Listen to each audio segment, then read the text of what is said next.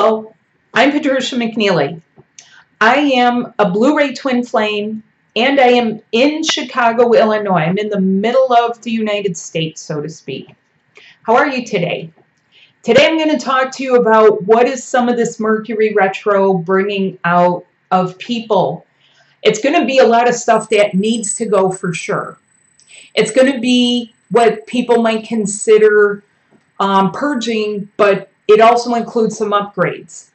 Now, I got to be straight up here. There's a lot of misinformation floating out around there. And you're going to get the best clarity from your own body. But not just any part of your body, your brand new template that's trying to get in there. So sit tight. I'm going to talk about a few things. This Mercury retrograde is especially going to have to do with a lot of things that you might call that are up in the air. Now, what does that mean, up in the air? It means the things of the mind. It also means your nerves. What gets on your nerves? So that's part of the topic here. What gets on your nerves? What is standing on your last nerve? If you're a parent, you could feel like, you know, mommy had one nerve left and everybody is standing on mommy's last nerve. Everybody out. Everybody get out. And you may not know, why does it feel like this? Why? What are you doing? Or what are you doing wrong? Or what aren't you doing wrong? And in some ways, that's actually part of the problem, is continuing to ask yourself, what's wrong? It should turn around and flip it into what's right with you, or what is becoming right. Too many times we're focused on what's wrong, and we start the day with that. We start the day with exactly like what's going to happen today, what's going to go wrong today. Let's stop that, people. Let's stop asking what's going to go wrong, because every single day there's stuff that happens. If you pay attention to the media, to the news, there's always someone messing up. There's some accident that happens. There's some tragedy somewhere.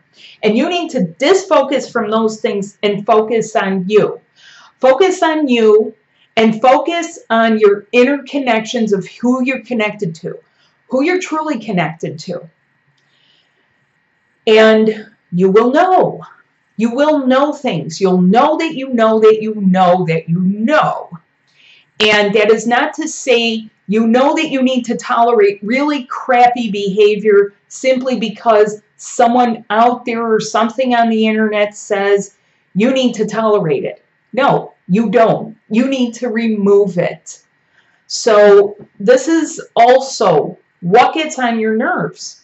It's sometimes being told again and again and again, things like you're not getting into heaven, or you're not getting into that top school, or you're not getting in the job, you just don't have the right connections, the right education, the right appearance, anything. But how does it affect your nerves? Well, you get enough of that, enough of that, enough of that, and you start finding that it's like chopping away at something. Little by little, you get chopped, you get submerged, you repress, you diminish yourself. And how does this happen? How do you get up out of it? You are the phoenix rising. So I need to talk to you about, there is a difference between walking away and persisting. And that's another go around. I've been putting out videos for about 5 years, and that's a lot of videos. I have about 350 videos. I'm not a newcomer on this scene. I am not new to the community. But the community itself has been going through an evolution. There's new people that pop in all the time. And sometimes when their minds can't figure it out, what do? They say erroneous things. They give misinformation because they have not taken the time themselves to integrate what they're here for. And I know it hands down. Okay? There are people, too, that I have helped, and they've actually blossomed with this. And yeah, I'm going to toot my own horn because I am very proud of the work that I do. I have taken people from looking at me through the camera saying, I think I want to kill myself, to finding their fire again. That is what I do, and we do it in a relatively short amount of time. And if that's the best thing I do is prevent one person from offing themselves, then I've done a good job. Okay? And I'm still here and I am still kicking. How do you get your fire back? Because a lot of people do find that this process is a bit discouraging, demoralizing, sucking the life out of you, sucking your energy out.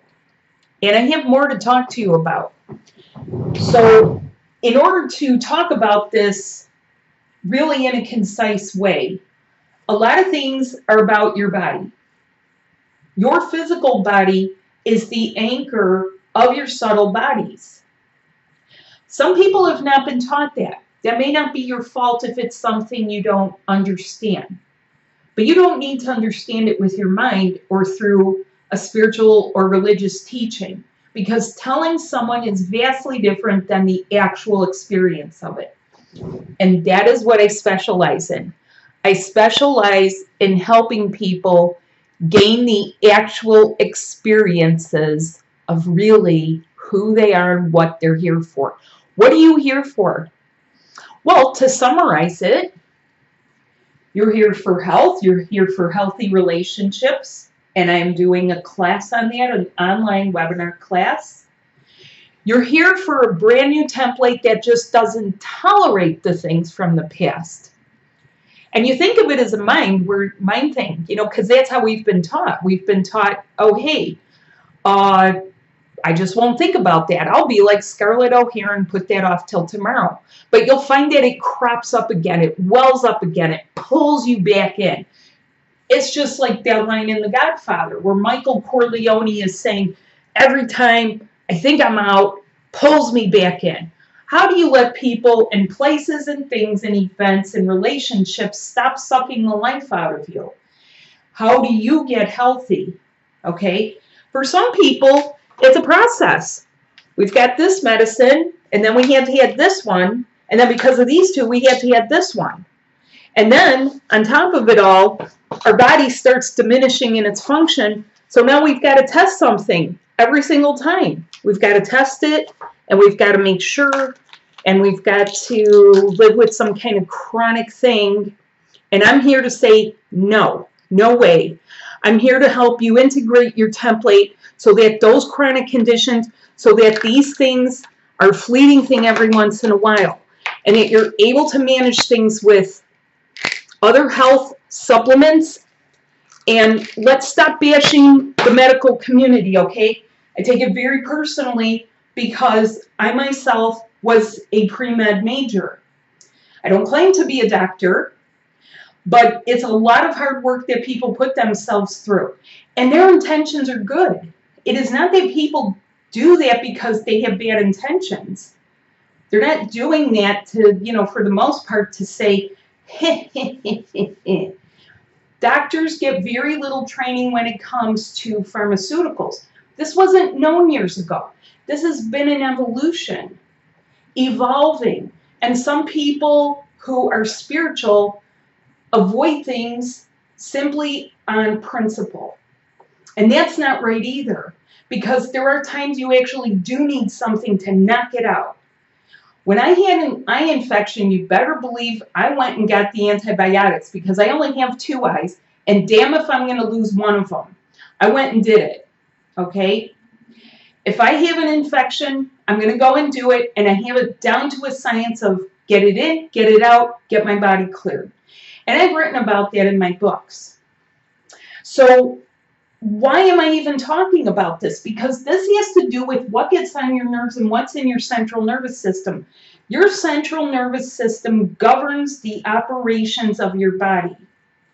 Now, what does that have to do with love?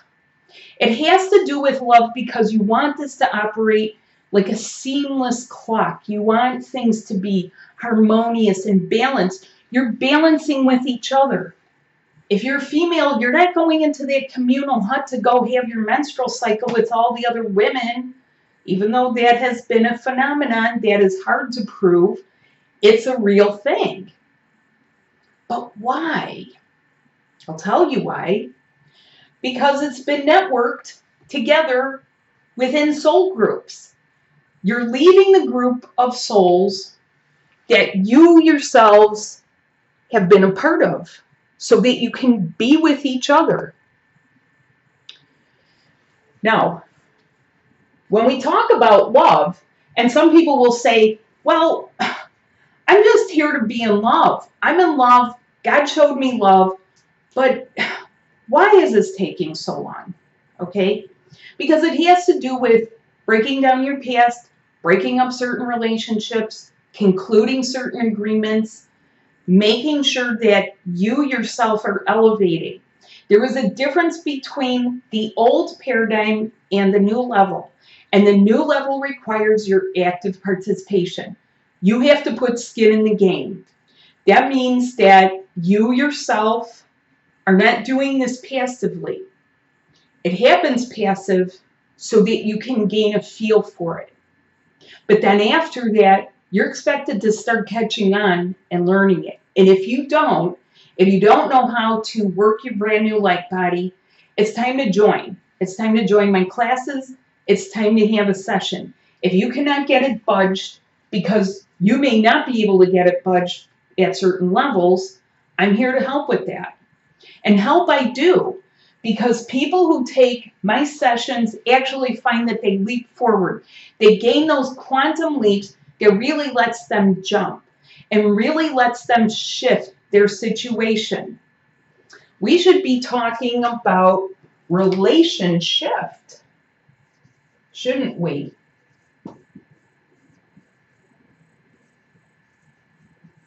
Okay, how do you get the love that you want? How do you get the trust rebuilt?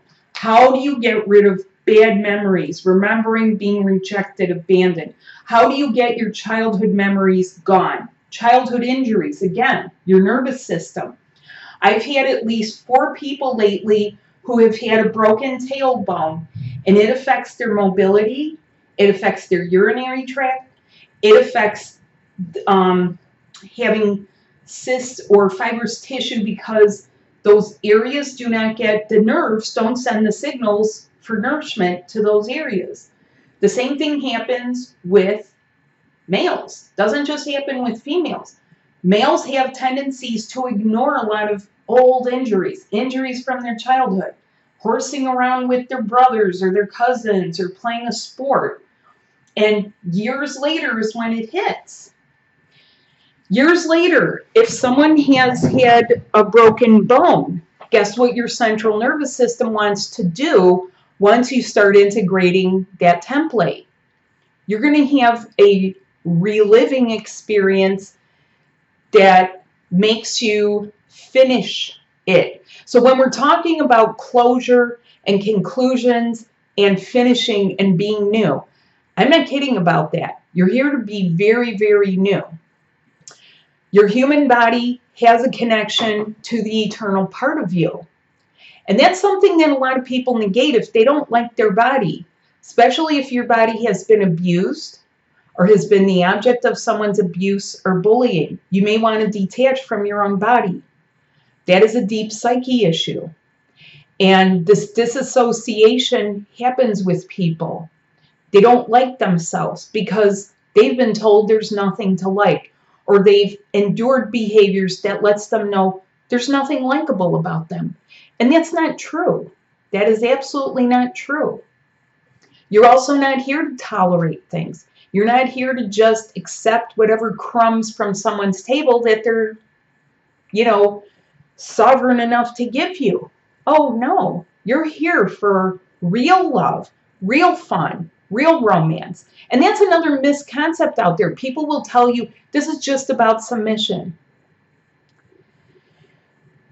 The only mission really is putting yourselves together. From that is where everything else flows. How you express your love in the world in terms of the work you want to do or what you feel to do, that is the real thing that can flow then, okay?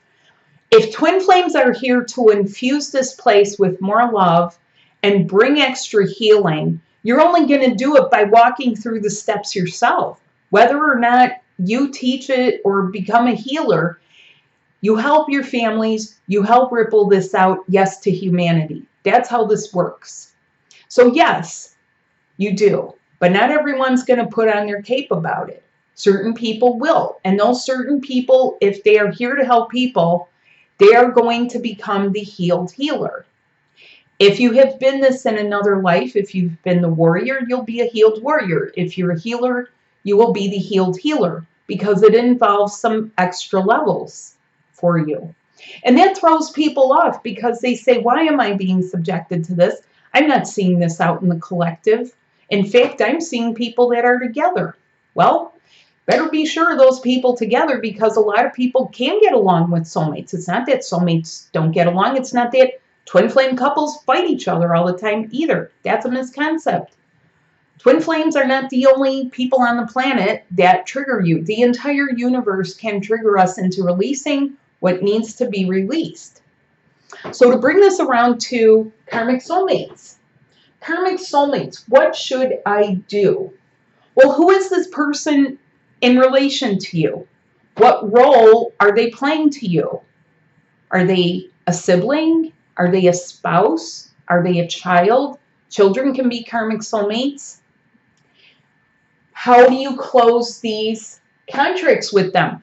How do you possibly write a new one with them? How do you do that?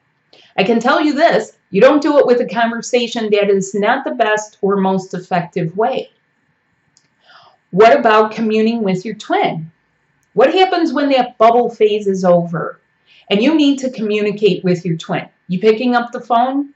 Don't even bother, because pretty soon those phone lines will go dead.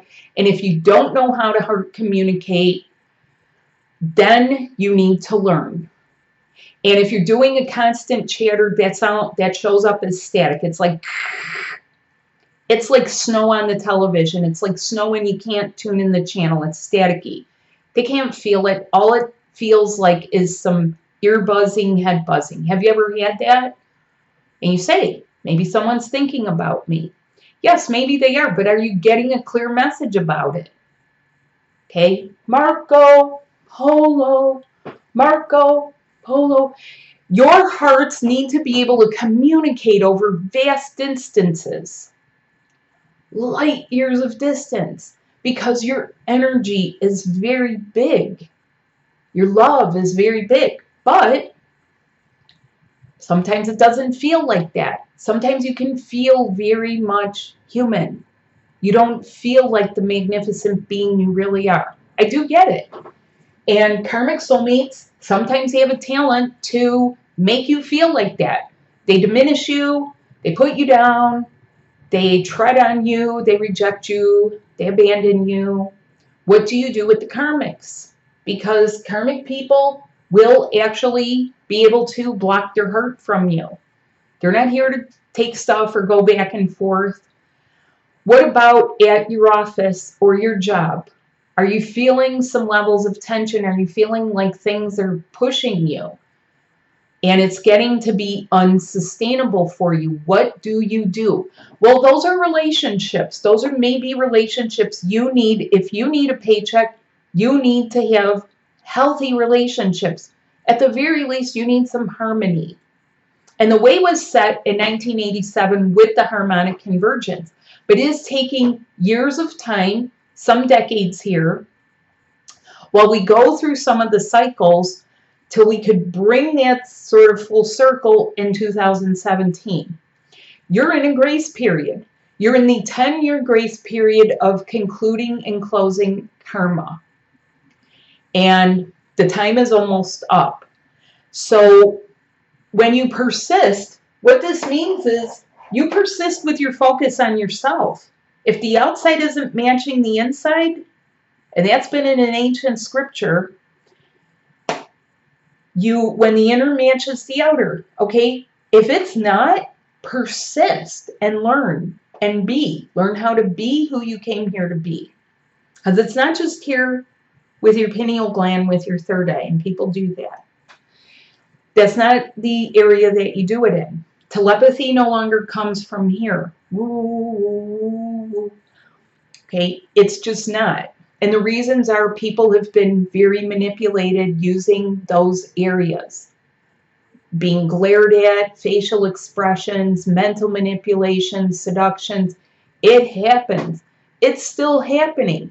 But people are beginning to transparently see through these things. What about your health? Your health is not good. Is this the end? Okay. This is your culmination life. For the majority of people, this is your culmination life. That means that you're gathering everything in that you need. You're connecting yourself to your true love, who you need.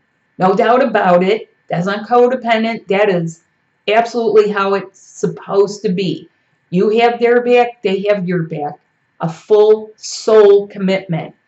The human mind doesn't really get a vote on that.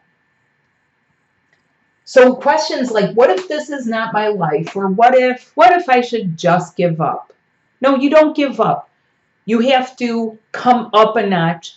And I'm raising the bar on you. I'm raising the expectations. And I do have things that are very helpful for people. Because not only does it help them physically with their physical health and to feel well, they feel emotionally more balanced. They sometimes feel so balanced that they feel that they are holding the masculine and feminine energy equally. And they sometimes will feel less obsessed about it. And they start having very high level experiences of love. The etheric touch, which is very important. The things that let you know what this is beyond the human level and the human level, because you will see things and know things about your other half at the human level as you're coming closer and closer together. And those near misses that people have where they say, like, what was that? That this came and went. What was that all about? I don't get it.